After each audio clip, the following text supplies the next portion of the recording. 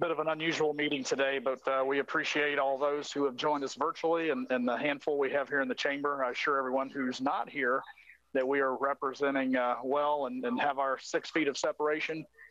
Because we have the technology that we do and we're trying to be as safe as we can, we have a number of the commissioners who are dialing in remotely, and we've encouraged that. And a few of us are up here with great separation, but we're going to conduct the meeting virtually.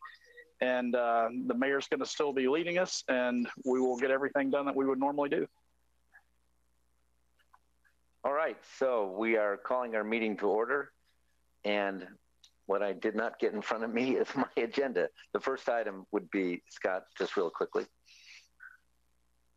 City manager's report, sir. Okay, city manager report. Please go ahead, Tony. Thank you, Mr. Mayor. Thank you, commissioners. I will give you a very brief report of where we're at today, or at least some of the things that have happened in the city regarding city operations. After I do that, I'm going to ask Audrey Kane, who is on, to give a report from our emergency management operations. With that, as you know, there are a number of facilities that are currently closed within the city, lobbyways and buildings, as well as parks and recreation facilities. Those continue to remain closed. I know there'll be a discussion today about city park closures. As far as our operations are concerned within our facilities, everything seems to be going smooth. Really appreciate the community and the fact that the community has really embraced the fact that we're in this situation. They are working very closely with our departments in order to make sure that the requirements that they need and the client issues that they have and the businesses that they need to go ahead and continue to operate are working with our base departments, and so far have not heard of any real concerns. I sent to you earlier in the week a CISA release, or a version 2.0 of Essential Critical Infrastructure Worker Guidance. Obviously, at some time and now or in the future, if the City Commission looks to do a safer at home or something along those lines, this guidance on essential critical infrastructure workers and those operations that are considered essential within not just our organization, but throughout the city, could come as a great template. I've also provided this to our city attorney so that he can take that into account if ever the commission wanted to move forward in that direction. As you have heard, on March 25th of this year, Scott Rifkes, the state surgeon general and state health officer, determined that a public health advisory was necessary regarding the COVID-19 challenges. One of the things that came up in the advisory was that individuals over the age of 65 or any individuals that have high-risk conditions should consider remaining in residence or take some measures to limit those risks. Once again, this is an advisory. I know Audrey can talk a little bit more about this, but this is an advisory, but we've gone ahead and provided it on our websites and provided it to our city staff so that they understand exactly where we're at today. And if anything were to change, we would start moving in those directions. Our remote from home statistics, those are operations that are currently city operations. We're working from home. We've peaked at about 496, well, peaked at almost 500 users. So a big majority of our staff that can work from home is working from home. And we're happy that is helping us with our social distancing, requirements within the city. Also, based on last week's briefing regarding first responders and those testing protocols, the one firefighter that was tested came back negative. We have a second firefighter that's been tested, still waiting on that information on that test. But in light of the fact that many of our first responders may be in need, and I'm talking from a statewide perspective, the Florida Fire Chiefs Association and Chief Riley has developed and forwarded a correspondence to the Chief Financial Officer, Jimmy Petronis of the state, to address that issue. Chief Riley will keep us informed once we receive some of that information back from the state. Lakeland Electric remains in phase 3 emergency warning. Roughly 17% of our workforce is now working from home in Lakeland Electric. They are using a variety of tools to stay connected and continue business operations. New procedures have been implemented to create greater distance between employees in all of our electric facilities. And obviously, every effort is being made to safeguard employees. Customer needs are still being met, even without direct contact. Our lobby and drop box remain closed. Our direct customer service contact through meetings and our in-home energy audits are suspended. The call volume in our call center has dropped dramatically, likely in response to the temporary suspending of disconnects and late fees to assist our community members who are facing financial hardship. New construction is still progressing. However, we are watching signs for that slowing down. We've launched a new page on our website for customers looking for information on our COVID-19 response. That is LakelandElectric.com/about-us/COVID-19 response. Anytime there are no shelter-in-place orders issued by Polk County or the City of Lakeland, and we will continue to monitor this from a Lakeland Electric perspective and work to continue to provide energy to our customers that are in need, and we'll seek the best way to do that safely if those things happen. Our community and economic development team have been able to facilitate virtual inspections, something we talked about earlier in the week, to assist our inspectors with safety protocols through this COVID-19 challenge. In continuing that response, all occupational resident dwelling units will begin virtual inspections effective last Wednesday, and so far we've seen a good response utilizing that. One of the things that was talked about in our last briefing was a relaxation of the sign ordinance and code enforcement actions on the sign ordinance based on the City Commission's implementation request. Immediately after that meeting, staff authorized our code enforcement team to take a hands-off approach to all but the most serious violations, and we've stopped enforcing the sign regulations for the next 60 days. This moratorium does not apply to signs placed illegally within public right-of-ways, but if the sign in question is adjacent to a business it advertises, we will meet with the owner, make sure the guidance is there for them, and allow that to be done. We're already active cases are concerned. Staff will evaluate them on a case-by-case basis. Those that haven't been scheduled for hearings will be delayed 60 days. Those that have been scheduled for hearings should be reviewed and delayed if possible. Those already accruing fines should continue as normal, as the moratorium doesn't actually change the law. Any complaints that come forward or any additional guidance, Brian Ruiz, our Assistant Community and Economic Development Director, as well as Nicole Travis, our Community and Economic Development Director, will work with those clients. As you are aware, many city departments have established online services and in-person appointments, and they're available in advance for some business functions. Signage has been placed in all our facilities. The facility closure is for 30 days. However, with the new president's directive, we will be we'll be implementing that through May 1st now, because I think the new directive has, following CDC regulations or CDC suggestions, through April 30th. So the Lakeland Electric, Lakeland Police Department, Lakeland Fire Department, as well as the Parks and Recreation Department, has facilities that are closed at this point.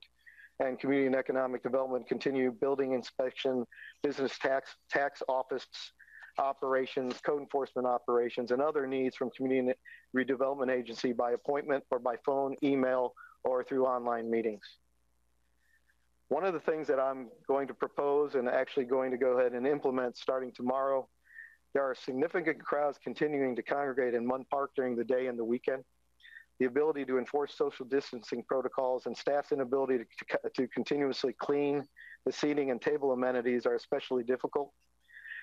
That being the case, I'm going to ask our Parks and Recreation Department to remove the table and chair sets, only the table and chair sets, from the area beginning tomorrow morning. We will continue to maintain all benches, and hopefully that will help with some of the social distancing concerns that are out there and some of the issues regarding trying to maintain and clean those as people continue to use them.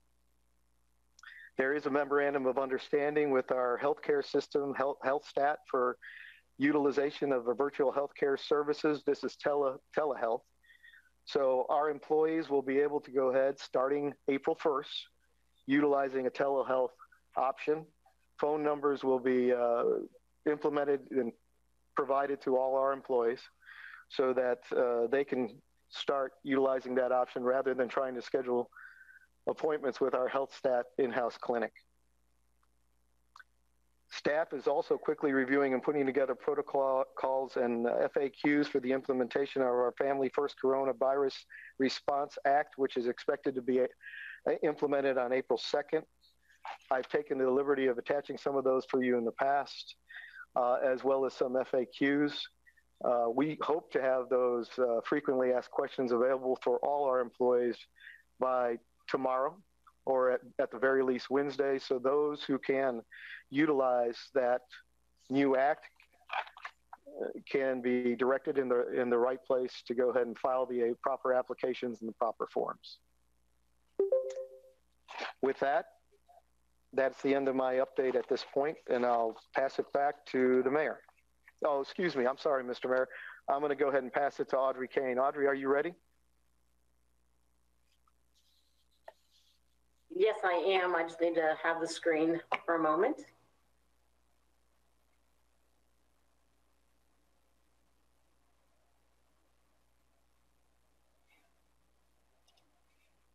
All right, Audrey, you're set. Okay.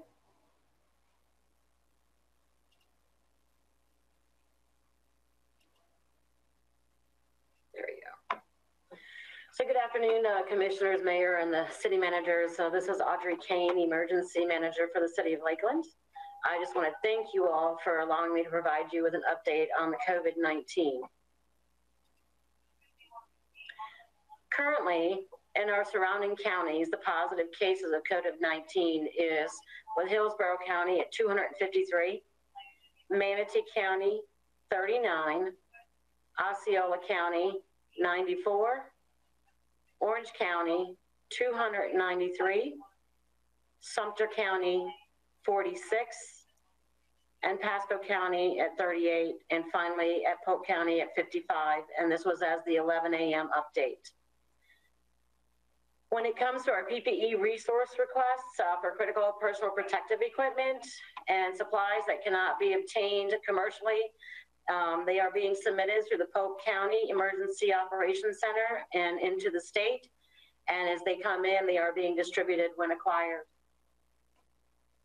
As you can see by the map on the right, Polk County sits in part of Region 4, which is the green counties. I have added the positive case numbers from 2 counties in Region 5 as they border Polk County. In Region 4 and 5, currently there are stay-in or safer-at-home orders in the following areas: Hillsborough County, to include the city of Tampa, Pinellas County, Orange County, Orlando, and Osceola County. While there is not yet a stay-at-home order covering the entire state of Florida, many jurisdictions have restrictions in effect or going into effect. On the state level, Governor Ron DeSantis issued an executive order on Monday, March 23rd for travelers flying into or in from New York, New Jersey, and Connecticut to stop the spread of the virus from one of the nation's coronavirus hotspots. He updated the order to include those traveling by other means such as cars and trains. The governor also added Louisiana to the list of states as hotspots. Anyone traveling from these states will have to do a mandatory self-isolation for 14 days or the duration of their stay.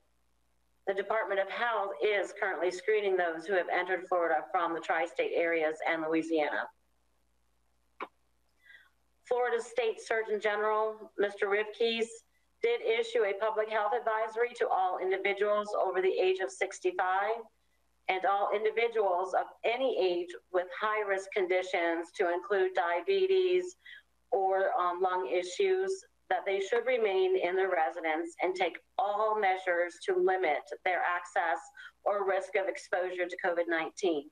This is just an advisory and is not a directive.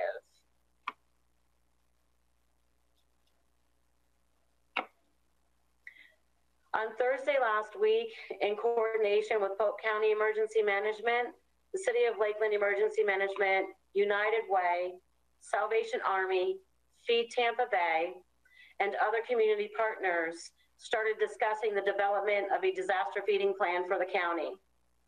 Mass feeding and hydration services will be needed for the general population, and we anticipate in the long term adding financial and mental health support as well to the communities and citizens of Polk County.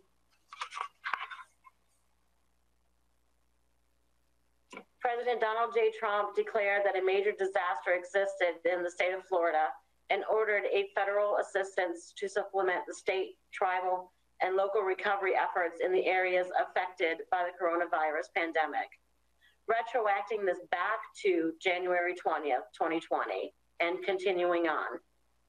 The president's action makes federal funding available for crisis counseling for affected individuals in all areas in the state of Florida.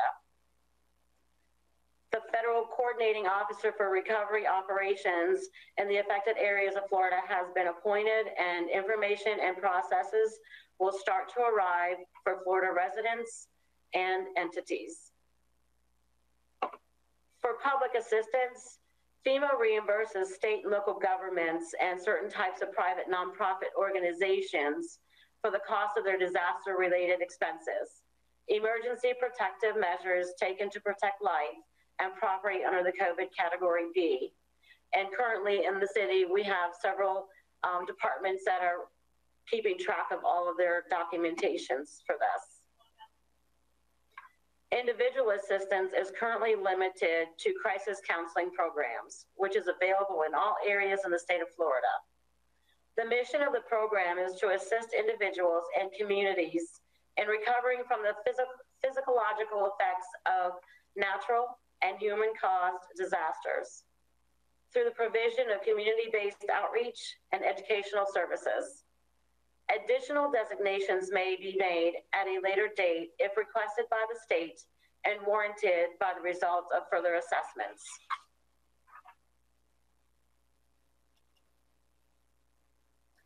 Here you can see Polk County in the state of Florida in a snapshot today, provided by the Department of Health at their 11 a.m. update. This current graph shows the virus does not age discriminate, and positive cases are starting to increasingly affect the age groups from 25 to 54. The graph at the bottom of the Polk County map shows the increase of cases since the first known case on March 17th. Today's totals will be calculated after the 6 p.m. update. I want to thank all of you, the commissioners, mayor, and the city managers, for allowing me to provide you with this update.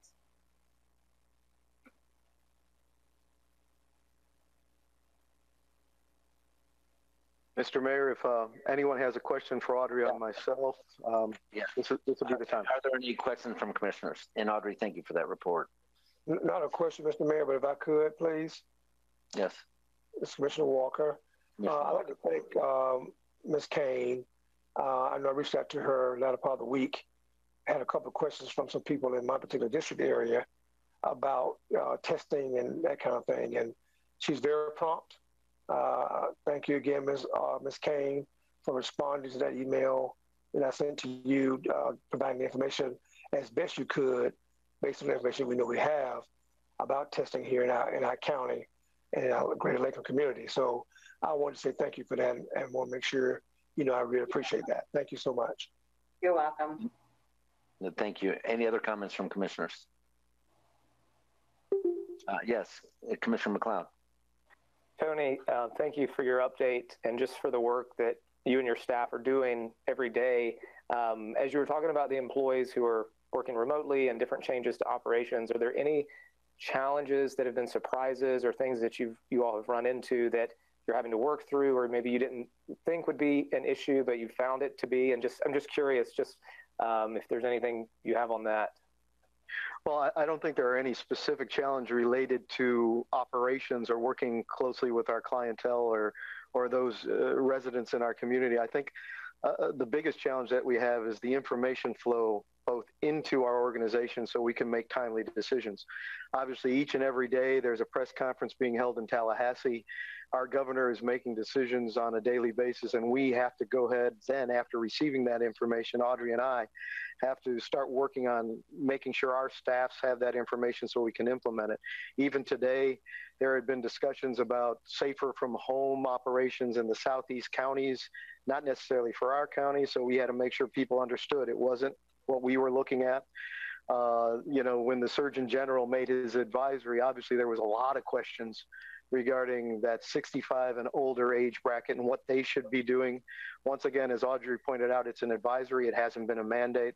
So it's really more the communication flow, not so much our communication flow externally. Kevin and his staff in our communications department are doing a great job keeping our website updated, getting out information as soon as they can. It's really taking the communication that's coming in and making sure our staff is aware of it so we can start being nimble and flexible as that happens. Mr. Brossart. Yes, just to follow up on Commissioner McLeod's question, I've got about 42, 43 folks working from home between billing and payroll and accounts payable.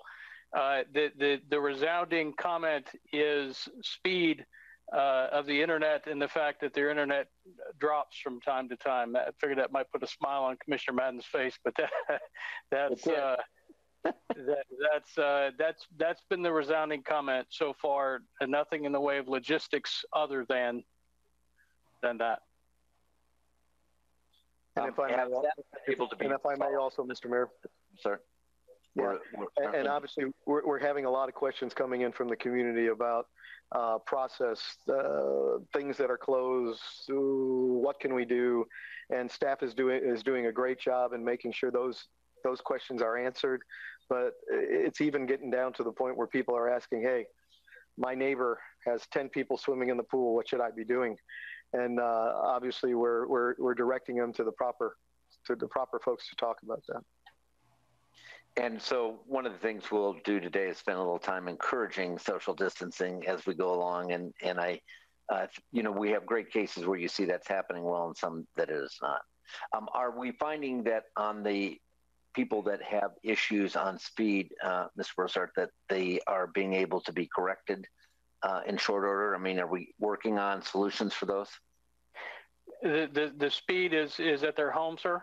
And the response that I got today from my friends at Spectrum was, we've got all the kids back to school, virtually back to school right now, and it's copper. Got it. So, okay. So, all right, Commissioner McCarley. Sorry, I had to get off mute. Are they in the city limits, Mr. Brossart, or are they kind of spread out in unincorporated folk as well? Spread out, yes, ma'am. Spread out throughout the community, not just in the city limits. In fact, probably more than half of them work just outside the city limits. Okay, good to know. Good question. Any other questions, Commissioner Reed? Thank you, Audrey. Who is responsible for policing when people come in from the airport and the people come in from like New York, stuff like that, and drive in their automobile? Are they supposed to do their own quarantine per se? Yeah, it was brought up on the state call this morning. Basically, they had teams at the airports from Department of Emergency Management, Florida Department, and Department of Health teams meeting airlines and airplanes coming in, at the Miami airport, Tampa airport, Orlando. They were asking them questions, taking their temperatures as they were getting off the planes. Now this morning, it was obviously brought up, I'm sure some of you have seen on the news, that, FHP are stopping people as they're driving in and talking to them, asking them questions, taking their temperatures, and then obviously requesting that they self-quarantine if they continue on into the state. It's the same as if they come in at the airports as well. And, I understand that they are now checking on them to make sure that they are doing their self-quarantining. Excellent. Any other questions? Yes, Commissioner Franklin. So, Audrey, to understand from that then that if we have planes flying into Linder that are on flight plans that indicate a origination from New York or one of those places that are of question, we've got someone that will talk to them at the airport? Yes, sir. Okay. Thank you. You're welcome. And who's doing that now? Is that our own staff? No, if they're coming into the airport, it's staff between Florida Department of Emergency Management and Florida Department of Health. Very good. Any other questions? Audrey, thank you for your work in this, and again, a baptism by fire, and we appreciate it very much. You're welcome. Thank you. That brings, are there any other questions at all on this portion for the city manager? Okay, that takes us to our city attorney, item number 2 for the extension of the declaration. Thank you, Mr. Mayor. As I mentioned last week, there's some language in the Florida statutes that suggests that any local state of emergency only has a duration of 7 days and must be extended in 7-day increments if you so wish to extend it. So we're just asking that you extend the declaration of state of emergency that you originally imposed for an additional 7 days. And just to be pointed out that this is not a stay-at-home order or shelter-in-place order. This is the original declaration of state of emergency that puts the city in a position to be able to, like, for example, apply for reimbursement from FEMA. It also grants the city manager certain powers to declare curfews in certain areas, declare certain areas of the city off limits, but it is not a comprehensive stay in place or shelter-in-place or stay-at-home order. So we're requesting that you extend it for 7 days, and I would ask that if there's anybody that wants to, from the public that wants to speak to that they be allowed that opportunity before you actually approve this. Commissioner Reed. Commissioner Reed, you made a motion, yes, by raising your hand, but you were muted. So moved. Is there a second? Second. All right, so Commissioner Walker seconded. So discussion first with commissioners, and then we'll go to the audience. This would continue what is in place currently. Commissioner Walker. My question, Mr. Mayor, would be, Mr. Palmer, are we going to do this week by week, as you say, for every 7 days, or should we take a cumulative number of days at this point? As we know what we're faced with, we'll continue for more than 7 days, or do we do it every week as we go along here? Should we include maybe a number of days versus higher number of days versus 7? Yeah, I mean the problem is that the statute that we're looking at says you can only extend it for a 7-day increment, so we're limited by 7 days. Okay. So we have to revisit this every 7 days. There is a possibility that you could delegate that authority to the city manager, but for now we're just asking the city commission to do that. Okay. All right. Thank you. Since it is likely we'll probably have weekly meetings, I think that probably will be manageable. We could go to the end of April to kind of align with the president's otherwise, but if it's a state statute at 7 days, there's no reason not to follow that, I don't think. Any other comments from commissioners? All right, seeing none, any comments from the audience?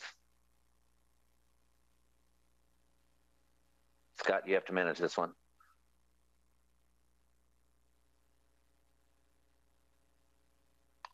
Okay, Mayor. Yeah, no, we have no one wishing to make any comments. Okay. All those in favor signify by saying aye. Aye. Aye. Opposed, same. Unanimously passes. Do you have any? Coming up, that was pretty cool. Do you have any other attorney issues that you want to bring before us? Not at this time. Okay. Hearing none, that would allow us to go to the audience portion of our meeting before we go to the mayor and members of the city commission. Is there anyone in the audience that would like to speak? And Commissioner Franklin, if you could kind of call them to the podium, that'd be great. I sure will. We have one person. No one wishing to speak. No one, Mayor. All right. That will then move me to a comment I'd like to make, if I could open us in our time together. Yes, Commissioner Delgado. Nope, city manager got a not ready to be elected. Oh wow, wow! I did do that, didn't I? I'm sorry. I apologize. You aren't going to like the pay. Okay. Yeah, you all have a tough enough job. I'm not sure I'm ready for that yet. Just to let you know, Mr. Mayor, there are 130 email comments that we received prior to today's meeting. Kevin has tried to assimilate them in areas of what they want to talk about. I'm not sure if you want to wait until we discuss city park closures to do that, or do you want to do that now? I think it might be nice now before we go into our section, and I'll kick off a little portion of that, to listen to the consolidation of the comments that you got, Kevin, if you could, and that'll serve kind of as our audience portion of this meeting. Yes, sir. Thank you. Kevin Cook, Director of Communications with the City of Lakeland. Thank you. We have exactly 127 emails that came in to the comment@LakelandGov.net prior to this meeting. We have them condensed. I want to thank communications staff for reading through these and condensing them the way they have done. And if you want me to go further into it, I can certainly read them, but we've got them into pretty concise groupings and numbered. So I'll just start there, and then you can tell me what you want me to do after I just give you an idea. So out of the 127, we have 3 that say open parks and no stay-at-home order. We have 2 emails that have come in asking for rental assistance and wanting to know the various programs outside of what the city and the state and federal programs are, if the city will be assisting anyway with rental assistance. We have 2 emails that have come in that says close all parks. We have 19 emails that have come in stating open all parks.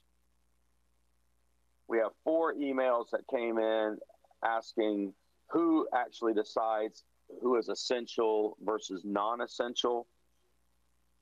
We had 1 email that was outside of our jurisdiction. That's a county complaint.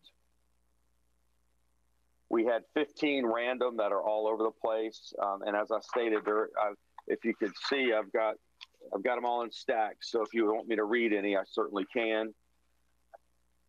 We have 65 emails that have come in telling us or asking us to close all city functions and leave it open for only essential businesses. We have 1 that's stating either make a decision, either open all parks or close all parks, but not just willy-nilly. We have 1 close and what helps, and ask closed businesses, and then asking what help there is on top of that. And then we have 6 that are employer complaints, complaining on their employers for not practicing safe distancing. And then we have 7 that are stating no stay at home. Please don't provide an executive order telling everyone to stay at home. So that's it in a nutshell. I'll be glad to recap or answer any questions. And if you need some additional clarification, I can certainly read some of these as well.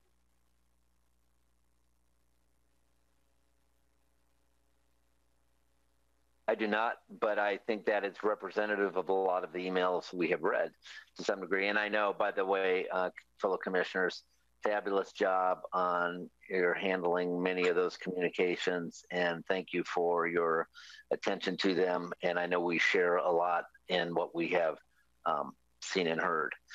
I also want to kind of begin with some comments, and the reason I would like to lead in this is because, as you know, I have been active with respect to at least advocating that we move to closing non-essential businesses, and I'd like to so I thought it'd be best and most succinct if I just prepare some comments. So I'm actually going to read a little bit of what I wrote, okay?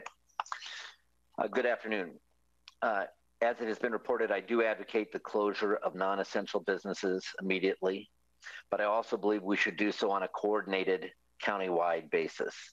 As we delay becoming appropriately aggressive at both our city and county levels, we are increasing the spread of the COVID-19 virus. Ultimately, the rising data will increase our resolve. I hope I am wrong, but statistically, it is simply a matter of time.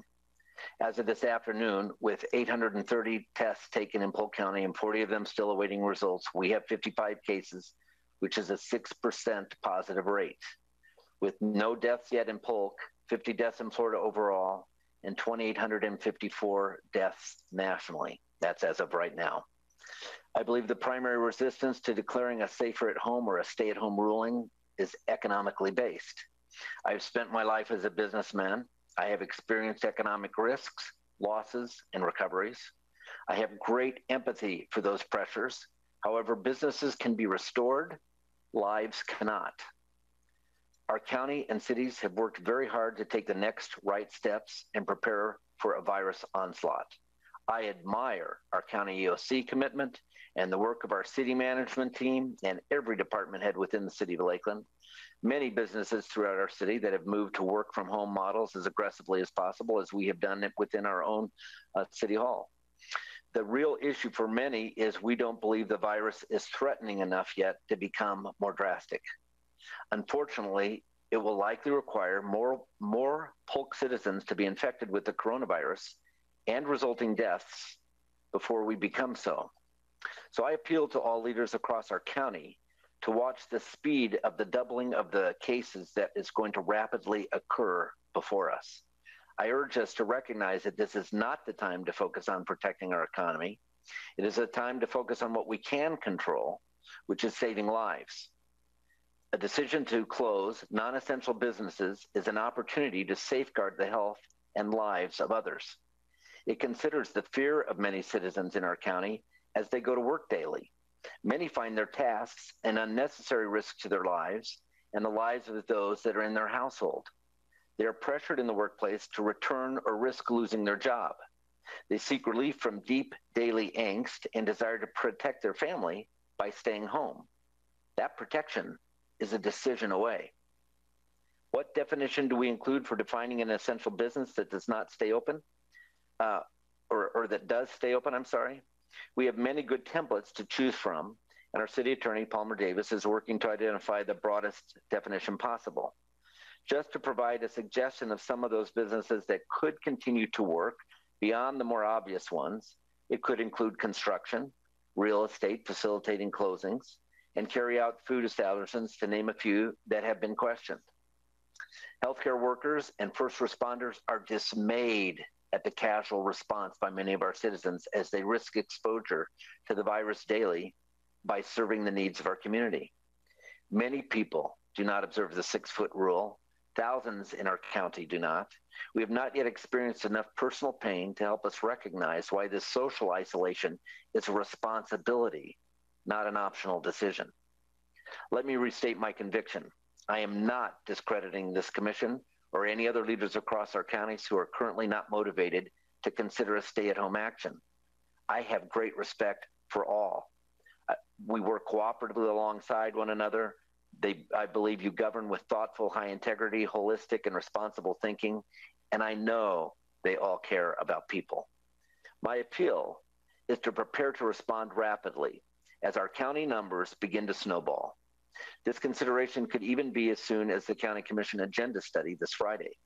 But most certainly, I would think it will be within the next 2 weeks. The nation has extended its social distancing guidelines to the end of April. Disney has extended its current closing to mid-April.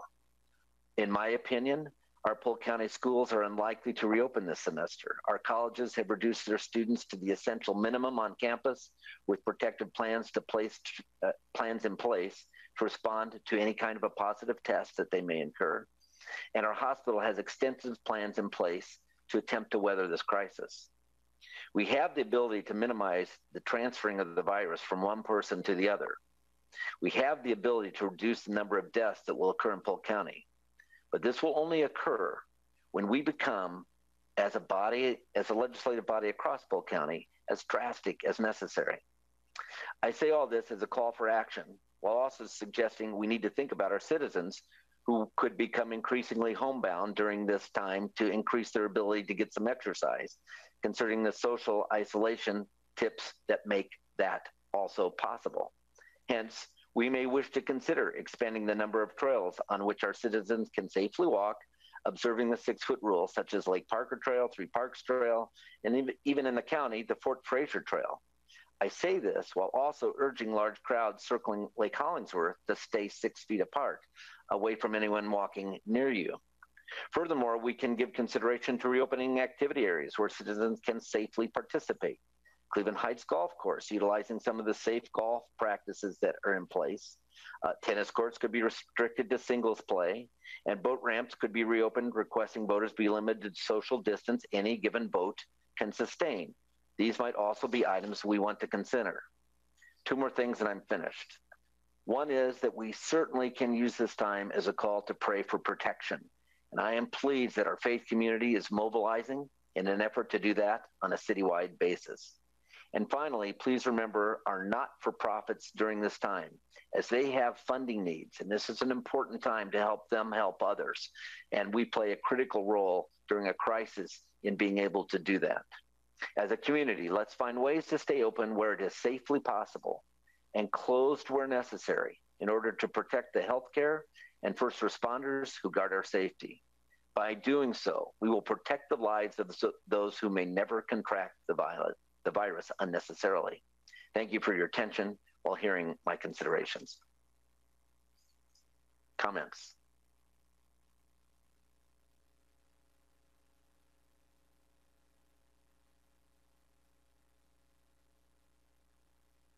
Any comments? Oh, yes, Commissioner McCarley.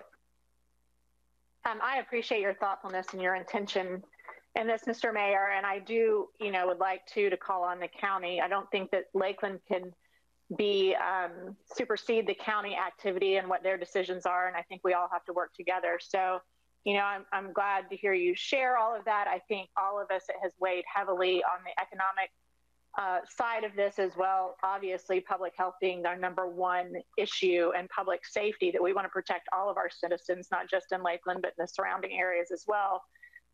So I appreciate all of your comments. I think just for the public at large to know, and I've said this in many emails to people who've been asking, this is a ripple effect that we're going to see happening. The numbers are not reflective. We're nowhere near our peak, I don't think, with regard to diagnoses or what's actually happening on the ground. A lot of people may not even be tested at this point. So even though our numbers reflect, no deaths in Polk County right now, I'm unfortunately of the belief that we're going to see that go up in the coming weeks and months.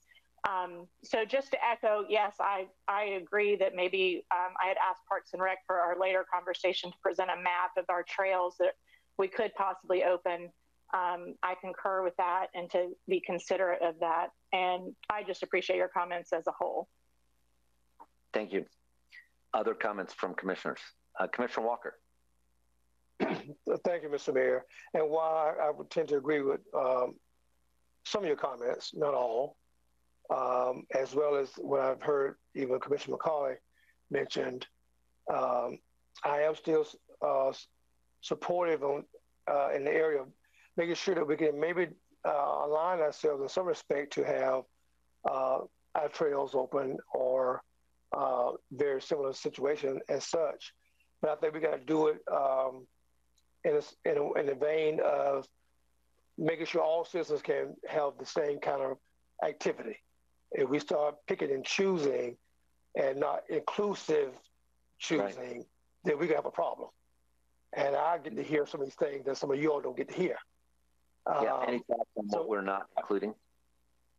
I'm just making sure when we have the discussion, we have not had it yet, that we make sure we understand we want to be as inclusive as we can. Sure. An example would be if we talk about opening tennis courts, for example, open those up again, then let's look about having all tennis courts open around the city, the whole spectrum of our city, not just certain tennis courts, right, if you know what I'm saying. Sure. And that's as an example, of course. But surely I'm not in favor right now of moving toward any safe at home or stay at home directive unless we have an inclusive situation with our county government as well. I agree. Any other comments? Commissioner McLeod. Thank you, Mr. Mayor. And as I know we have all responded to constituents and friends and people who've reached out to us. This is a tough issue because we are trying to balance a public health crisis across the nation. And while there are fewer cases in Polk County than we see in other areas, we're trying to make sure we get ahead of it, stay ahead of it as much as possible, while at the same time balancing personal freedoms and keeping residents safe. And there's such a mix that goes into that. I think the emails that we heard, the comments that Kevin read are reflective of that and the passions behind those. And so we are trying to make very tough decisions with a lot of uncertainty. And so that makes this process difficult at times. I, at this point, would not be willing to pull the lever of a stay-at-home order, safer-at-home order. However, as I have told people, that option remains on the table. And I think I would love to see, I've had a number of people reach out to me, I'm sure you all as well, to say, here's what my business is doing. We are trying to be as aggressive as possible with social distancing practices, and our organizations in the community are doing that, and we want the chance to be able to continue that. And I think we are seeing that. And so I applaud those organizations and groups that are trying to be aggressive in that. And I think from our standpoint, we continue to urge that, use our voice, and really emphasize social distancing, improving those practices. I think that's what Dr. Jackson talked about on the call today from the health department, is we have to continue to improve those social distancing practices, which is hard for many of us. And you think of where we were just a month ago and now how things have shifted in our culture. I do think it's becoming more accepted, more common in our community. But I do agree about, we've got to find a way to limit crowds. You look at Lake Hollingsworth, you mentioned the trail and people, so many people out there in the evenings, and that is a concern. And so I know we'll get to the parks in a second. I do think it makes some sense to look at the golf course, the tennis courts, the areas where residents can go and still practice social distancing, and where we can manage that as a community as well. And so I look forward to talking about that, but that's just where I am at the moment. I do agree that this would have to be I really think for it to make sense, if we were to issue some type of order that's more restrictive, it would have to be a regional approach countywide. I don't think for Lakeland to do it and then not the others, there's a lot of, I think that presents a lot of issues, and especially for families and colleagues who may live somebody lives in the city, somebody doesn't, for businesses as well. So that's where I am at the moment. Very good. Other comments? Commissioner Franklin. Thank you, Mayor. And I really appreciate it. I want to echo the comments others have made about the thoughtfulness of your ideas and thoughts. And I know there's a lot of time and energy and prayer that's gone into that. I did want to pick up a little bit on the numbers that Kevin had read us about the emails, and just want to share that I don't know about other commissioners, but I have had easily 2 to 3 dozen business owners either reach out by direct email to my personal or calls. And I think everyone recognizes the uncharted waters we're in. There's a lot of sensitivity to the health concerns that are very real. I don't think there's anyone diminishing that. We all know that it's a serious threat, and we all know it's going to get worse before it gets better. I think, and the reason they did that versus the public channels is they know that it's freedom of information, and all those are going to be out. And a lot of business owners don't want to have their names out there expressing some of the concerns that they're sharing privately. But, I know you mentioned that this is not the time to focus on protecting the economy, but I personally disagree with that. I think we have to focus on both. We don't know the extent and the ramification of the health threat. It's going to be bad. But we also know we're in uncharted waters as far as the economic damage that we're doing. I mean, the unemployment numbers alone that we saw last week, 4 times more than have ever been recorded in a week. This week's going to be even worse. The medium and long-term impacts are going to be staggering on the economy. And this is not just about people making a buck and profitability. This is people staying alive, literally staying alive. And, you go back through our history and look at times of hard economic downturn and the Depression. There are real health impacts that come from millions of people being out of work. And to the extent that we can stay in step with the county and the state for now, I personally think we need to. And really, every day matters. We may very well come to this point where we have to do this shutdown. And when we get there, I think we'll all understand the scope and we'll embrace it. But I've had a lot of business owners telling me now, every day I can keep my doors open, it increases my chances of survival. And I do, my personal experience from in our own business and in others that I've seen, people do take this seriously. And they understand that if we mess this up and don't exercise good protocols, we will be shut down. And I've just echoed my the other colleagues' comments about this not being the time yet. And we'll talk about the parks too when we get there. Yeah, and if anything, if I'm just a little bit of a spearhead towards readiness, that's okay with me. I really would echo your comments in terms of the support for us making every day possible for businesses, and we're talking about the non-essential businesses in their ability to work through this. So I don't want to be dismissive in that. I just want to be protective of the right thing at the right moments for us. So we're in sync. And to those employers, I have responded that, I want us to wait to be in sync with the county, because I think it's too difficult otherwise.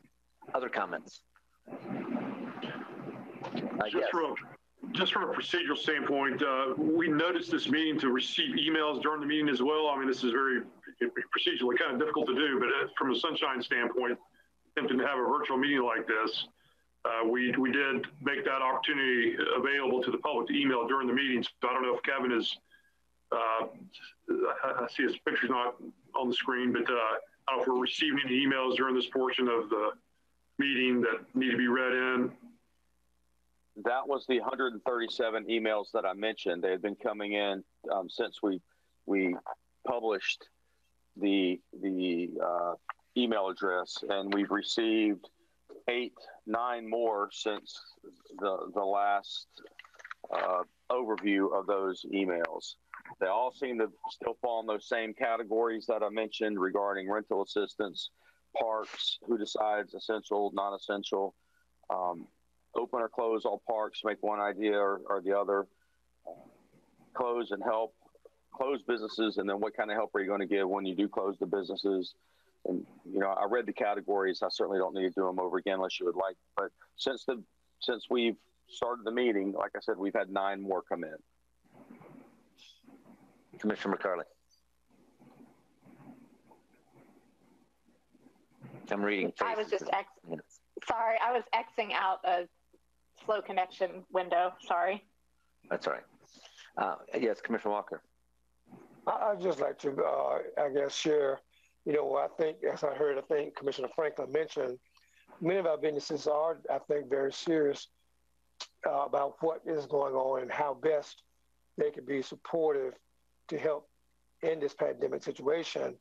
And I was very much, not so much taken by surprise, but just pleased to see even as I walked through and came and drove up maybe even to a couple of businesses in the northern part of our city, along the Florida Avenue 98 corridor, and just witnessed how, the signs and indications on their doors, sharing with those, and just pretty much were, gas stations, 7-Eleven, Circle K kind of thing, and the core inner city right there. And just saw how many of was making sure that things was done and things are in place to safeguard. They even had you in line if you were coming inside to make a purchase of food or whatever you are paying for your gas if you're not doing it at the pump. They had lines already divided to make 6 feet away to make sure you stay behind the line. They even had their own little wall of protection. They had from the ceiling down, got a little screen or whatever you call it, that, try to help out with the situation. So I would think, many of our businesses are doing that. They're trying to make sure that they can safeguard and stay within the guidelines of the things that we know have been recommended for us to do to help support this situation that we have at hand. I think you're right. People are being very, very creative. City Manager Delgado was telling about a computer store that he had witnessed on a TV segment where they actually, had you drop it off on the outside, you left, they came out and picked it up on the inside. And there's lots of ways to manage in between. And so I'm thrilled with everyone's creativity and the ability to maximize through the difficulties of this. I just want us to be aware of the numbers and make sure as we see them rise that we become as drastic as necessary. And again, in alignment with the county, in alignment with other cities within our county. And because I do believe it would be difficult for us to do that as a city as well. Yes, Commissioner McLeod. Well, I'm glad you mentioned keeping an eye on the doubling, the rate of cases as they double in our county, and the importance of that, and also making sure that we are cognizant of the front lines of the healthcare workers who, if we do see a surge in cases, who are putting their lives at risk to care for others, and that we are I know, Mr. Mayor, you've been aware of that and have mentioned that to people, and so I think that's we don't want to lose sight of that for sure as we talk about that we're mindful of the risk that our first responders and then our healthcare providers are potentially facing as well. Yeah, I think casualness is the most egregious witnessing that any of our healthcare providers and first responders see. So that's another reason, another call to responsibility for everybody who's out in public spaces exercising to just do their parts, keeping the distance. Any other additional comments? All right, then why don't we move to any recommendations you might want to make with respect to parks? Anybody have opening thoughts on that? Yes, Commissioner Madden.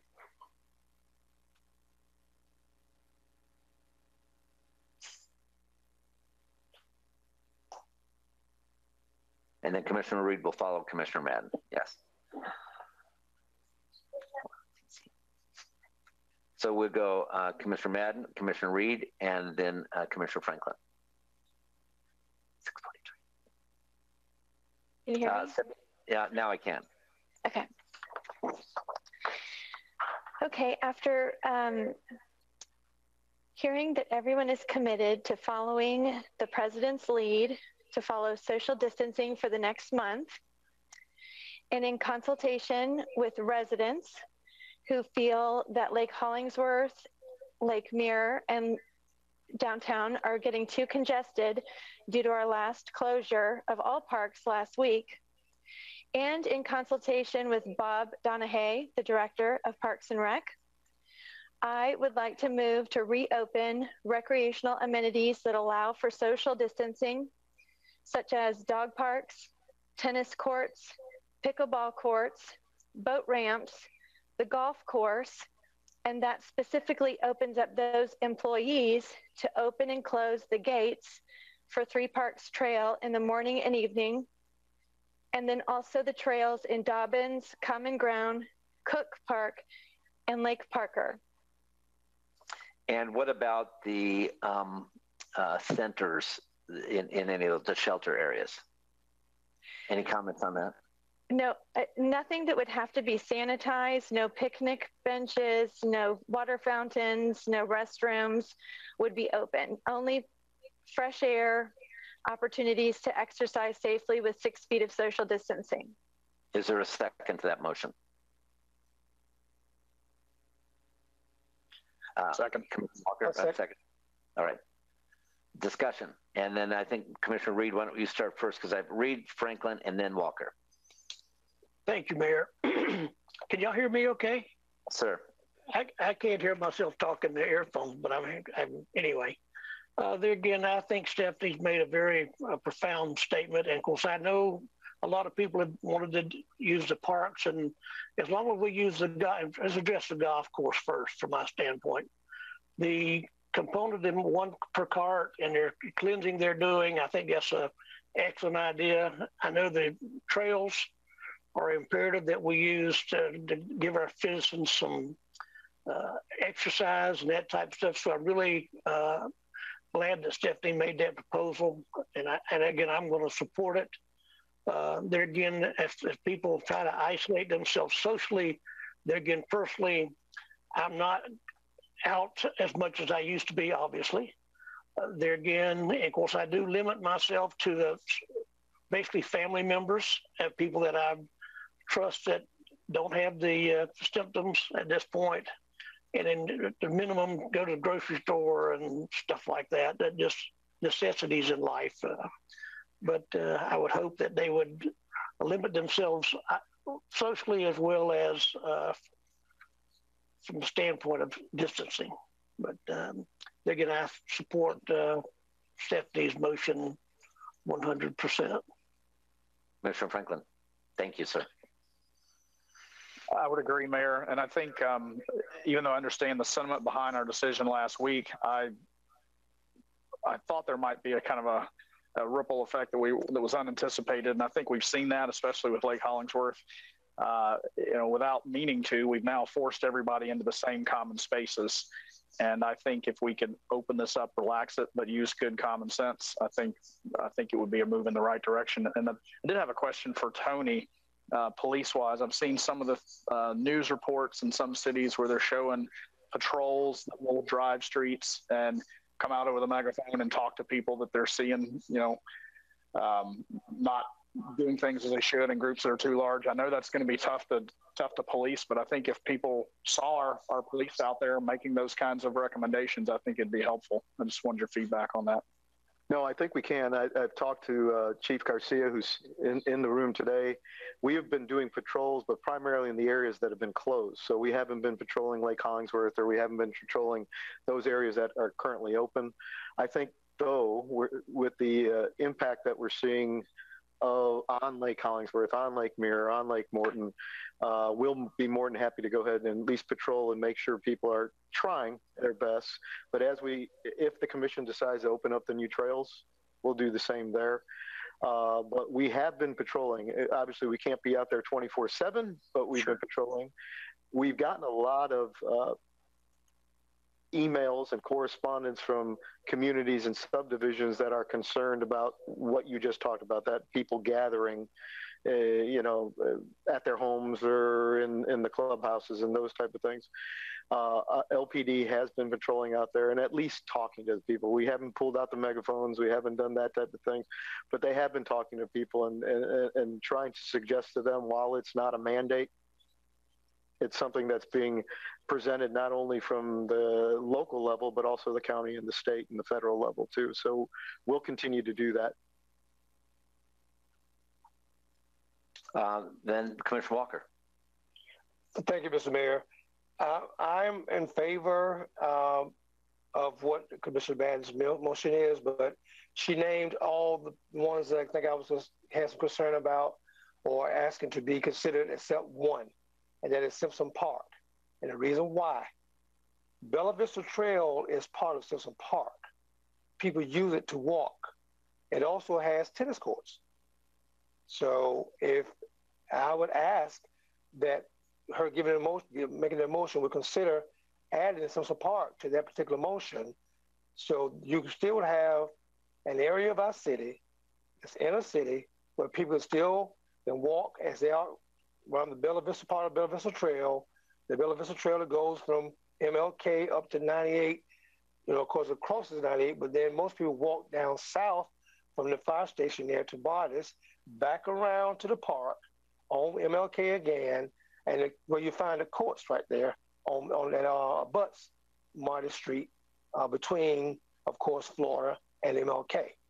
I would ask that you would consider that, Commissioner Madden. Commissioner Madden, would you like to comment on that? I would absolutely second that amendment. And Commissioner Madden, on the courts, if we're opening courts in this amendment, that's to be used for tennis, and are you talking about singles, or did you make mention of that versus doubles? I didn't mention that, but I'm open to your suggestions.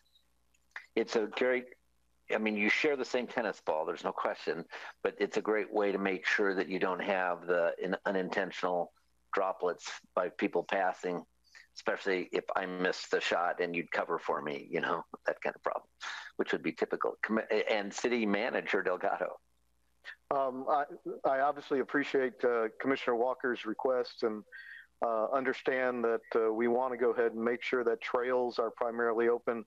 All I would ask is that you would allow our Parks and Recreation staff and our administrative staff to make sure that whatever we open, it's consistent with what the essence of what the request was, and that's primarily to open trails and tennis courts. As you know, we have a lot of basketball courts within our our city, and those are being heavily used at this point. We've had to go ahead and take the nets down, but that's still I remember when I was a kid, you didn't need a net to play basketball. And so I would ask that whatever you decide, you allow our Parks and Rec staff to manage that, to make sure that areas such as playgrounds and bathrooms and water fountains and those type of things are not open to the public and are at least cordoned off. And we primarily concentrate on trails and tennis courts, it sounds like, and those type of things. That would be my only request. Commissioner Reed and then Commissioner Walker. Thank you, Diggan. Tony addressed the exact issue I was going to refer to. That was the basketball. I know it's difficult to play basketball and be 6 feet away. But there again, I think Tony didn't. I want you to mention the golf course. I think that's imperative as well. The golf course, if you don't mind, we've taken a look at certain protocols that would assist in trying to maintain that social distancing. Those include one person per cart. Those include not touching a flag stick. So flag sticks would have to remain in the holes and not be touched, as well as continued disinfecting and cleaning all of the golf carts as they come in, and a number of other protocols that Brock Whitmire and his staff are prepared to go ahead and do, which also may include staggering tee times, so that people aren't out every 6 minutes or every 8 minutes. They might have to go out every 16 minutes. It will slow down the game.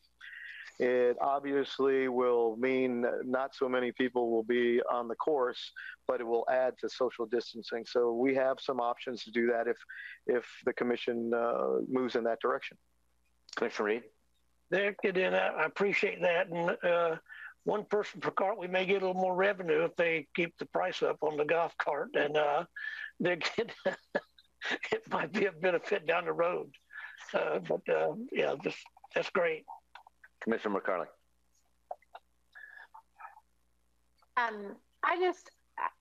I am happy to have the trails open so that there's walkability for people throughout Lakeland. I'm still quite hesitant on the courts and places where more than one person, I know more than one person walks typically. Sometimes if you have a family, you see all four walking or a couple kids on bikes or something like that. But I'm a proponent of the trails. I really don't feel comfortable with opening the other parts of the park, so I won't support the motion as it stands. But I just sort of wanted to give you my background on why I won't.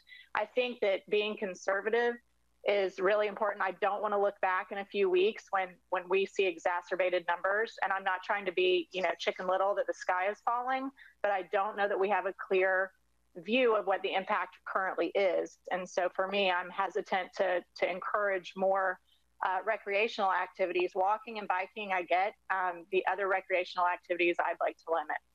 So particularly, are you talking about basketball? Or are you talking about, which I think you are limiting, correct? Anticipating continuing to limit, city manager? Yes. Basketball. Sorry, I had to turn my mic back on. That is the plan. Or tennis courts? Or what are you talking about, Commissioner McCarley, specifically? I'm talking just about other ways that people can gather. I agree with Commissioner Franklin that we had an unintended consequence by closing those trails. And seeing the higher volume on the other three lakes. And, having people do the lake to lake trail, I think is okay. Where they can bike lake to lake or walk lake to lake and use those safe paths. I think the path around the Three Parks path or Three Trails path around Cleveland Heights is a great place for exercise and walking and bike riding.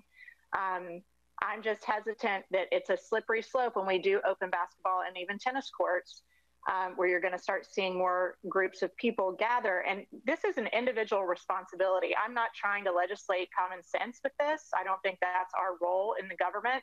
I think people should be individually responsible. And if they are being individually responsible and gathering less than 10 people and, just being with immediate family, I think that's great. But to stop the spread, we have to be cognizant that even droplets, even if someone coughs and you're walking behind them on Lake Hollingsworth, the potential is there to become ill. And I think you can also be asymptomatic does not mean you're not pre-symptomatic. So just because you don't have a fever or the CDC, guidelines at the moment doesn't mean you're not infected.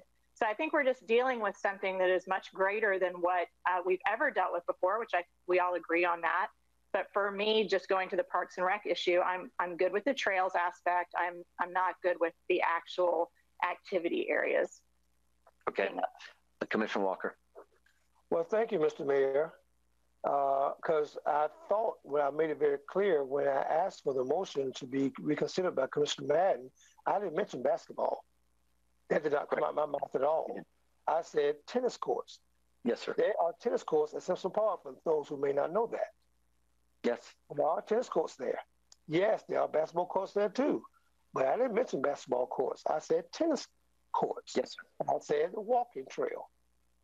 So I don't know how the basketball came up in the subject because I didn't mention it. You didn't. Our city manager mentioned it as part of the things that they're guarding against. And I think in all of this, I hear a tone of allowing the, if we move forward on this, allowing Parks and Recs to have an opportunity to get it vetted and fine-tuned and maybe instituted as quickly as possible, not necessarily on a day certain, but, some might be able to go soon and some might take 2 or 3 days to prepare. Any comment on that, City Manager Delgado?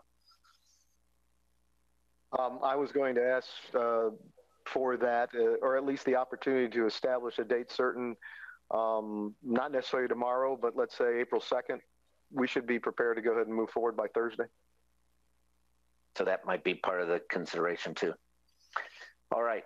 Any other comments? Commissioner Reed. Would we include boat ramps as well? Commissioner Madden? Yes, boat ramps was in my motion. Commissioner Franklin? That was my question as well. And to Commissioner McCarley's point, I understand where you're coming from, but I think what we're looking to do in reversal from where we had gone as a body last week is to try to disperse people across recreational activities. And to me, to the extent that we can put people either individual or in pairs, even if it's a foursome playing in 4 separate carts, that's still going to accomplish the same objective of dispersing people. And we're not going to overcrowd our walking trails as much if we give people alternatives for exercise. So I would be in support of both golf and tennis, not basketball, because it can't be played without contact. But I would support opening up all those others. All right, Commissioner McLeod.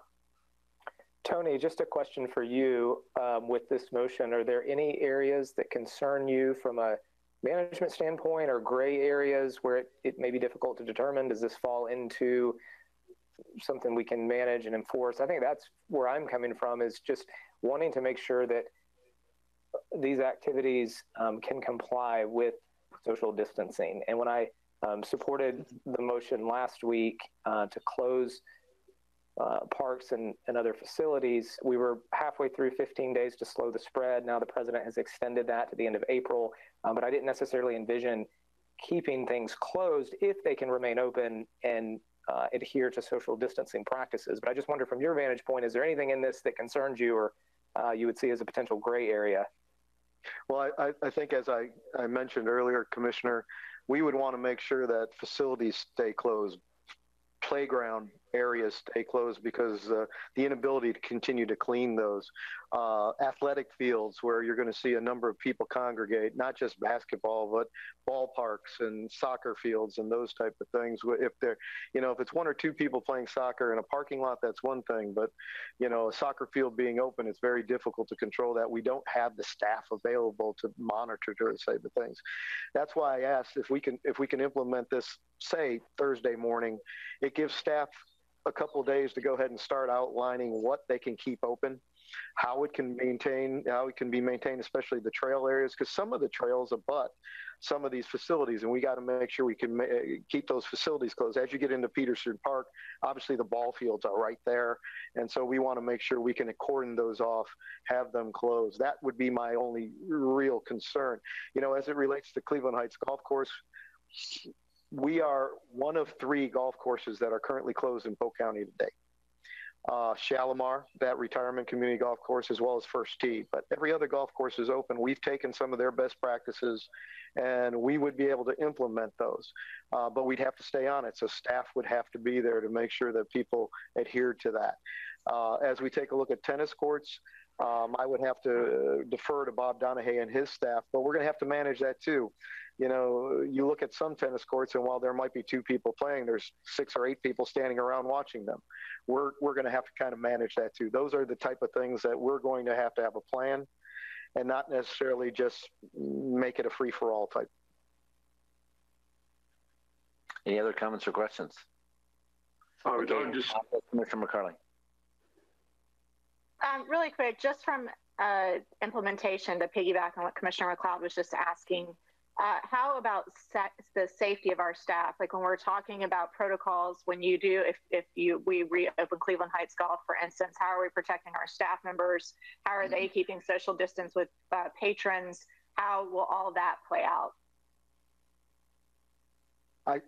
Bob Donahue and Brock have been taking a look at that, and obviously our starters would not be anywhere near them. They would, they would be well outside that 6-foot range in order to get people started. That's why I'm saying specific tee times that might be staggered in order to help our starters.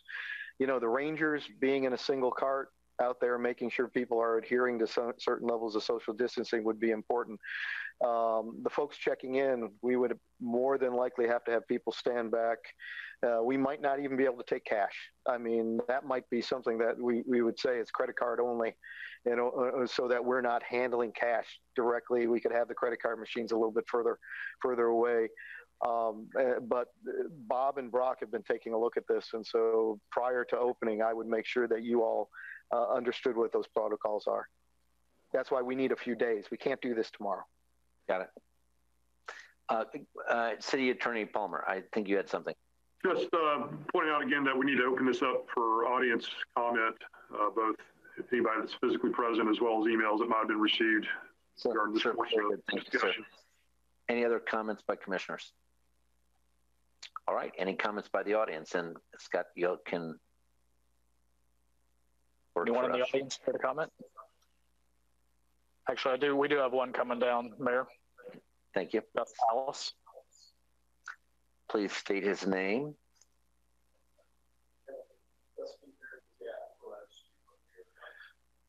Right here. Just give me right. Give me the... My name is Gus Alice.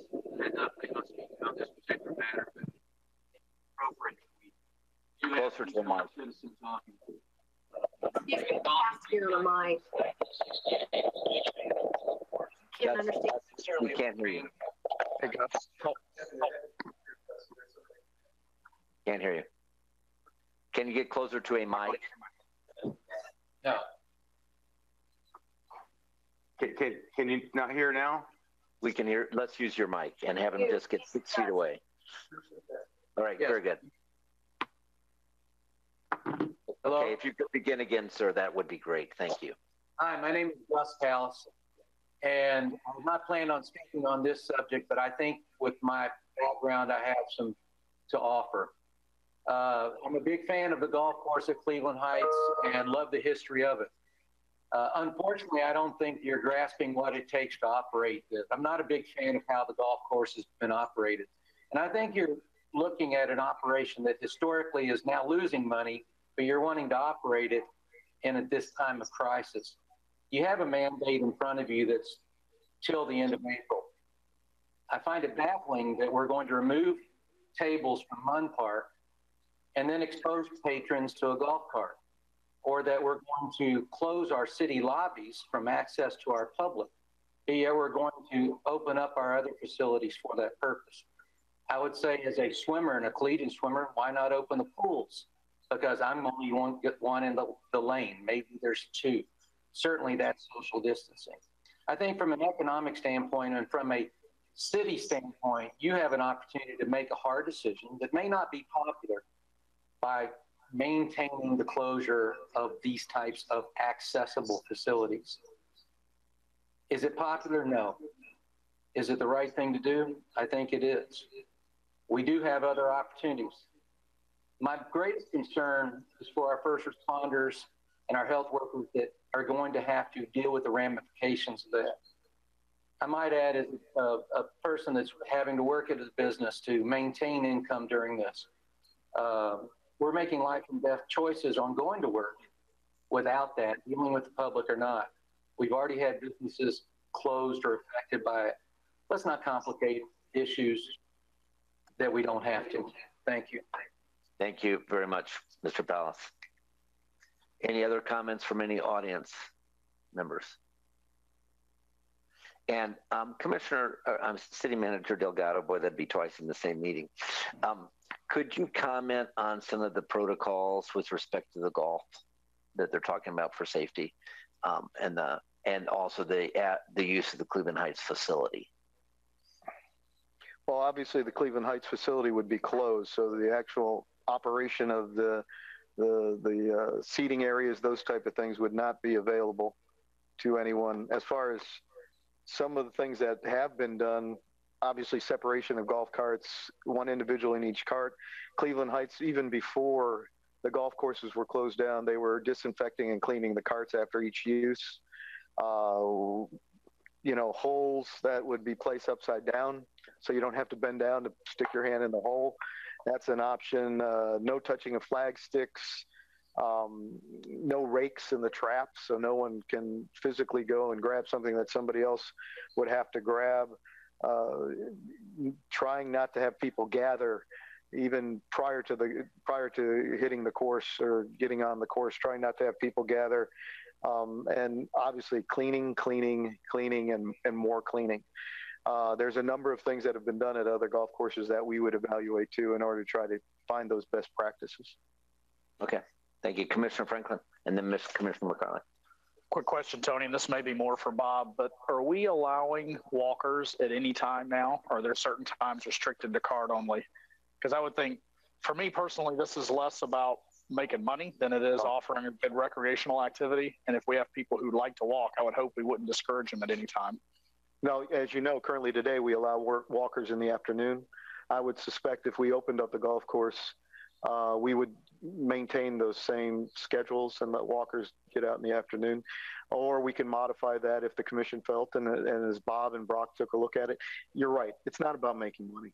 This is far from making money. If we're going to stagger tee times, put one person in a cart, you are impacting those revenues. And so this has nothing to do about making money. And I don't think any golf course within Polk County is doing this to make money. I think they're trying to find ways to allow the public to have some outdoor recreation opportunities without having close social gathering.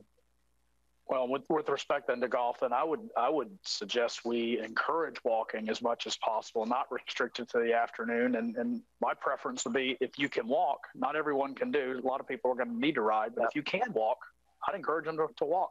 It's fewer carts to have to disinfect, and I think it's even better social distancing. We can certainly do that if that's the commission's request. Commissioner McCarley. Just a thought. This sounds like it's going to take a lot of resources when you say we're going to disinfect and clean and clean and clean. I don't know if they would be better used elsewhere to do that.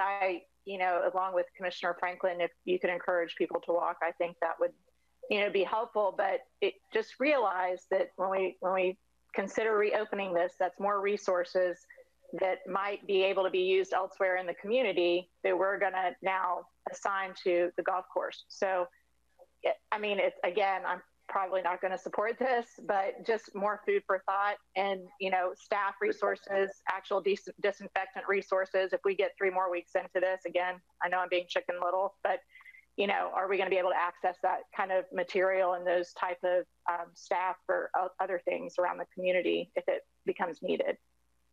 It's a good point, Commissioner. Excellent comment. Any other comments by the audience? None. Any closing comments by commissioners? Commissioner Walker. I would just share, as I think we discussed even when we did what we voted to do last week this time for our parks and gave it a week. Certainly, this will tell us or share with us the outcomes. However this vote will go, if it be a positive vote, we will know, a week from now, 2 weeks from now, as you just mentioned, Commissioner McCarley, 3 weeks from now, what the numbers would be in respect to what has or has not happened to support the situation that we all are undertaking right now. So I'm going to vote in favor of it because I think it will allow, and especially so in some of the district area where I represent, people to be able to get out a little more and be able to do some things across the city as well. Thank you. I think too, Commissioner Walker, if this does pass, it's all the more a call for people while they're doing these activities to make sure they're keeping their distance. We have got to see that cooperational response because that's how we share together in trust in this. Sure. All right. Do you want this to be a roll call or a voice vote, sir? There is an amendment to the motion that needs to be taken up first to add to the list of facilities to be opened under those conditions. The tennis courts and walking trails at Simpson Park. I'm not sure if I'm missing any, Commissioner Walker. That was it. I think that's the trail that's around Simpson Park and tennis court there as well. So that amendment needs to be taken up first, and then the original motion with the amendment.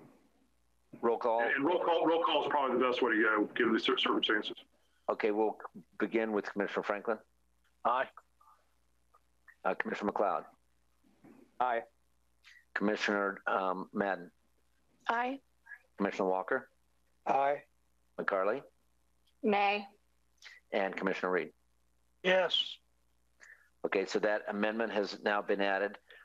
We did not mention when we talked about opening the boat ramps, and I'm going to add a question here because we had some complaints from citizens who live on lakes that had 5 or 6 people that were private lakes, that 5 or 6 people in boats over the weekend.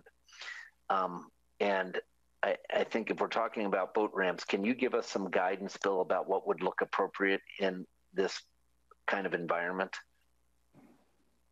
Commissioner Reed. Oh, I'm sorry. Well, again, I live on Lake Parker, and of course, I've seen several boats out over the weekend and actually yesterday, and there's only 1 or 2 people in the boats that I see. Now, there are pontoon boats, and of course, they're quite large. Of course, it's hard to restrict those type things, but again, boat ramps are imperative. Usually, the ones that I see is only 1 or 2 people fishing in the boats, and so there's obviously with 6 feet apart or greater, and they're just kind of. And that would be what we want to encourage, correct? Absolutely, yes. Commissioner Franklin. Yes, Mayor. I had an opportunity to boat over this past weekend, and the governor has issued some guidelines on boating, and the Fish and Wildlife Commission was out enforcing these, and they will allow as many as 10 people on a boat, which personally I think is kind of crowded. But they also, what I saw to be very, very effective is enforcing a 50-foot rule between boats. So you can't get any situation where people are rafting up boats together or anything like that. And Fish and Wildlife and the local Marine Police were out enforcing that very strictly over the course of the weekend. Very good. So that's a good comment. Commissioner Reed. There again, I think people that boat or fish are pretty good friends. It's not something you do with just anybody. And there again, I think because it's usually family and friends. And so it's going to be in your immediate group anyway. And I think if you feel fairly safe and trust that they're not going to be contaminated or get you contaminated as well. All right. Any other comments by commissioners? All right. This next vote will be to lessen the restrictions as we have discussed. And we'll do a roll call vote, and I'll start with Commissioner Reed. Yes. Commissioner McCarley. No. Commissioner Walker. Yes. Commissioner Madden. Yes. Commissioner McLeod. Aye. Commissioner Franklin. And that was an aye, and I am a yes as well. That's an aye. All right. Any other discussion? Oh, yes, we need to do your commissioner comments. And Mr. City Manager Delgado. I don't have my campaign signs out yet, so we're good. Green. Yeah. I just want to make sure that April 2nd would be the start date. Are the commission good for so that we can put protocols in place, and I can send you information on how we're going to handle Cleveland Heights? Anybody have an objection to that? you are good to go, sir. April 2nd. Thank you. All right. Who would like to begin comments from commissioners? Commissioner Walker. Yes, sir. Quick question, if I could, to Mr. Mayor and my colleagues. I know we're doing this as we're doing virtual meeting here. The committee that's going to make the report to you on April 6th for our agenda study, and this is directed, I guess, primarily to you, Mr. Mayor, and Mr. Delgado, as the agenda is planned for our next commission meeting on April 6th. We meet on April 3rd. I think it is Friday, April 3rd. Is that right? Yeah, Friday, April 3rd. We're going to be able to do this the same kind of way. Is that correct? Virtual? Yes. Or we'll continue. Zoom? I would expect us to do this all through April, at the very least. So that means then every meeting, everybody that needs access should contact Kevin Cook to be able to get their access privileges. All right, I'll make sure that's the question I had. Making sure that our presenter for the LHCC presentation is done this way and be ready to be prepared to share through Zoom. Is that correct? All right. Yes, sir. Well, let's go to meeting. Go to meeting. Okay. All right. Well, I need to make contact with Kevin, and Kevin get all set up. He'll get them on the right path. Right. On March 27th, there was a conference call held by Senator Marco Rubio, and I don't know if you were on that call. How many? There was hundreds across the state, of course, on that call. 10,000 groups on that call since then. Yeah, he was really. They had to ask people to get off the call, really, unless you were an elected official or had been asked to be a part of the call. But a couple of things I want to make sure that the public is listening, especially our small businesses, where that came out of that meeting, and that was in regards to the $2 trillion stimulus package bill that has been now signed by our president. You know, there's a portion of in that particular bill for small business plan funds, and I think it's referred to as the Paycheck Protection Program. Small businesses under 500 employees can make application for, and of course it's for cash infusion to help take care of payroll, lease, subject matters as such. And it was also mentioned, as I notated in that particular conference call, that there's about $8 billion plus there'll be for local governments here in Florida to be able to capitalize on, plus additional funds for healthcare facilities, and also additional monies for universities and colleges, and all, of course, has to do with the COVID-19 expenses that are being taken care of by our local government and other healthcare facilities and universities and colleges. It was a very, I think, informative meeting, and he was very concerned, Senator Rubio, about small businesses and how he could be of support, and how, of course, Florida received the funding that it should have for our small businesses that's under 500 employees. That's all. Lastly, I don't know whether or not you are aware, but Lynn Simpkins lost her sister here latter part of the week. So those who know Lynn and how dear she is to many of us, especially the neighborhood, being our neighborhood liaison for all our different neighborhood associations and groups throughout the city of Lakeland, you might want to talk to her. It just happened, I think, latter part of the week, this past week, and loss of her sister. And it's not the sister that you normally see her with here around the Greater Lakeland area, but it's the sister who lived out of town. All right. Thank you, Mr. Mayor. Thank you very much for that input. Appreciate it very much. Other commissioner comments? Just green up your mic. I see none. Other Commissioner Franklin, do you have anything? No. Just very quickly, Mayor. I do appreciate, I know we all appreciate the input we've been receiving from everyone out there. I assure all that we take all sides of this issue very seriously.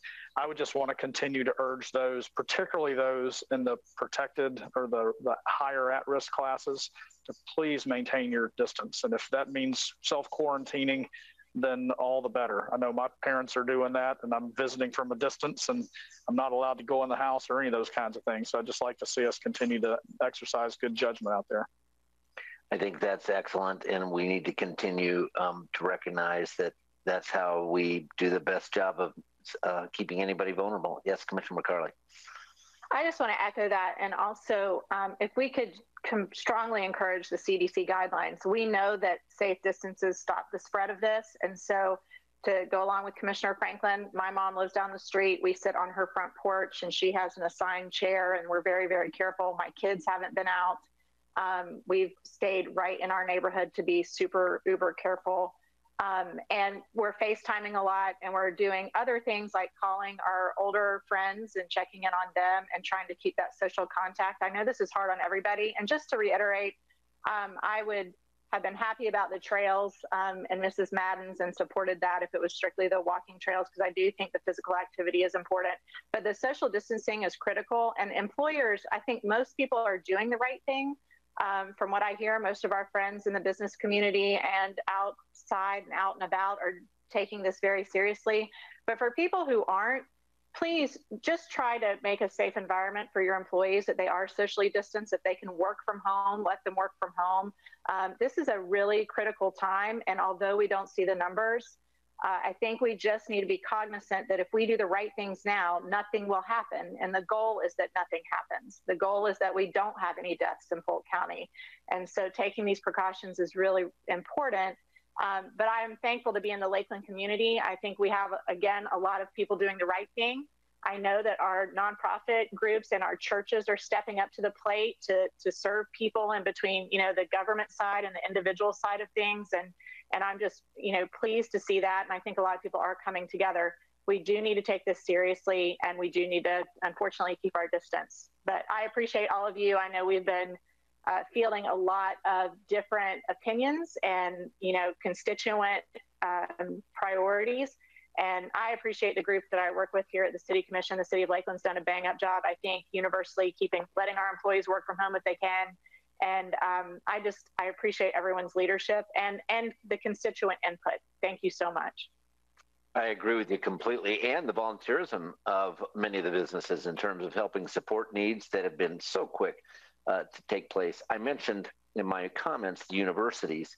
I have spent time with each university president that has residencies in Lakeland, which obviously is Florida Polytech, Florida Southern College, and Southeastern University, and they have worked their populations down to the absolute people that can't go home for some reason, international, or they don't have a place to go home population, and then also develop game plans so that if someone is infected, where do we put them, how do we isolate them, and how do we continue to monitor that. So I'm super pleased because several, almost 300 students were reduced from what was on campus from the beginning of that effort to where we are currently, just by making sure people went home. And sometimes that's the case. Kevin, go ahead. Yes, sir. Thank you, Mr. Mayor, City Commission. I'd be remiss if I didn't let you know that we're continuing to receive emails. What we're going to do with the communication staff, we're going to get those together for you and package them and forward them to each one of you. I think it's crucial that you also have a chance to read these as well, because they continue to be in favor of closing facilities. But I just wanted to let you guys know that. I'd be remiss if I didn't share with you. Thank you very much. All right. Are there any other? Yes, Commissioner McLeod. I just wanted to echo what many of you have said, and I think just so our folks know who are sending emails and contacting us, that we read each one of those, and we take that input seriously. And I truly believe we're all working toward the same goal. We all want the same thing. We want to slow down the spread. We want to minimize the number of cases in our county and in our city. There's some debate on the best way to do that, and we're having that now. I think it continues to evolve. It's fluid. We've talked about being nimble and responsive as a legislative body, and I hope we can continue to do that in the coming weeks. I think, as many of you have mentioned, that we continue to urge citizens in the community, leaders, organizations to continue and keep up with social distancing practices, that becomes part of our fabric over the next 30 days, that we're all doing everything that we can so that maybe we don't have to come in and do a safer at home or stay at home order. That's my thinking behind that. I would encourage Kevin and city communications to continue to reiterate that. And I know we've got a lot of information that we're putting out, but just reminding people simply because we're relaxing some facilities and parks and the golf course and things like that doesn't mean that we are letting up in terms of how we view this, that we take this, I'll go back to Elaine Thompson's comments about we need to take this very seriously. And so that I think is crucial over the next 30 days. And just to continue to remind people of that. And I agree with Commissioner McCarley and everyone else. It's an honor to serve next to you all and to hear your thoughts and what you bring to the table, and know that we are all really pouring into these decisions and trying to do what we believe is best for our entire community. Concur. Any other comments for the good of the order? Is there a motion to adjourn? All right, I see, and a second with Commissioner McCarley. A motion from Commissioner Franklin. All those in favor, raise your hand. Opposed, same. Unanimously passes. Thank you very much for your time and input.